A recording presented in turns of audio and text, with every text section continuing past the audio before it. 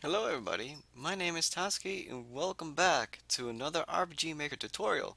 Today we are going to go over making a custom game over event using the Himeworks custom game over events plugin. Now what I want to do here is when the player hits game over, that the last save file will be loaded. I'm going to give them that option. So let's see. First, make sure you have the plugin, that you have status on, and then you got to give it a map ID to where we're gonna have everything happen. So here I have 15. So let's see what I've done there. So conveniently called game over. A nice little game over screen here with a single event. Now make sure that my transparency is on so that way the player doesn't show up on the top left corner of the screen. Give a little prompt, load from last save, and give him a choice, yes or no. So here I actually have a common event that I call load last save. If they choose no, I'm going to call the scene manager and push the title so they go back to the very beginning of the game. So let's take a look at the common event that we're going to call. Over here, common event 53, load last save. Now we've got a couple things going on here. Now the first is we're going to call the data manager and call load. We're actually going to load the game using the last save file ID. Now you remember this from the last tutorial that I've made for the autosave event. Same idea here. Now we're going to do another thing here below is we're going to make sure that from that save file that we load the map and we make sure that the player is back at the last location they were at on the map and then reload it. This way we make sure that they are there. Turn on transparency off so they appear on the screen, and finally let's show it all.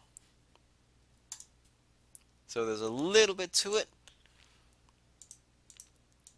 but it will work very nice for us, for at least what I want to do. Now, instead of going to battle and just use up extra time, I've made a simple event where I'm going to talk to this little fella here and call the scene manager, and we're going to go to the game over scene. This is going to automatically bring us to game over. So let's load it up and see what happens.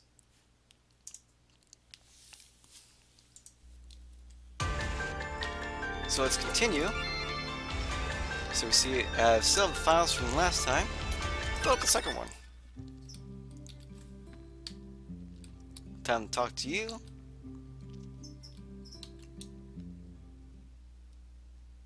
Now we're back. Now we're at our custom game over screen. We have our text to load from the last save and our option, yes or no. First, let's do no. And we're back to the title screen.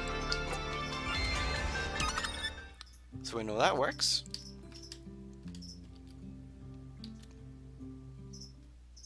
So going back to game over, we'll hit yes. And we're back. Not too bad. Hi, chicken. Sure, let's save it.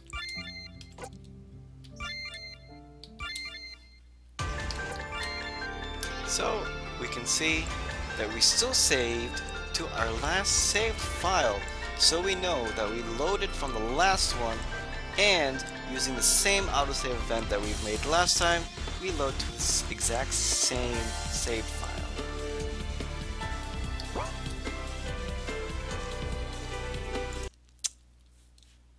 So now, what I'm going to show you is what happens when you don't have transparency and the fade screen. just to see what happens.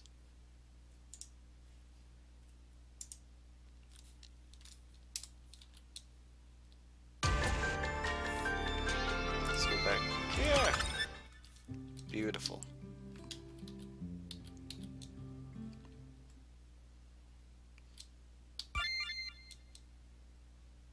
Well, this is a little weird. It asked us twice what's going on. And it's done, and where are we? We are in the middle of limbo. So we didn't show up, and we got the prompt twice.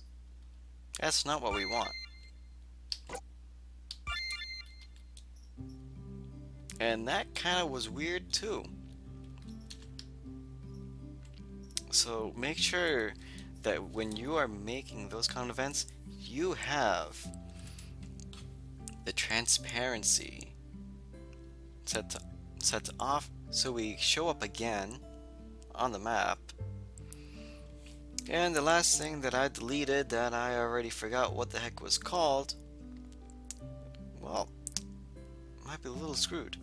Nah, I'll just reload it. But anyway, thanks for watching. Let me know what you guys think of this below. I have still a few more planned.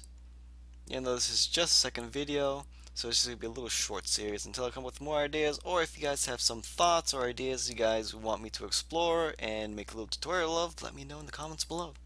So make sure you like this video and subscribe. Thank you guys very much for watching. I will see you next time. Goodbye.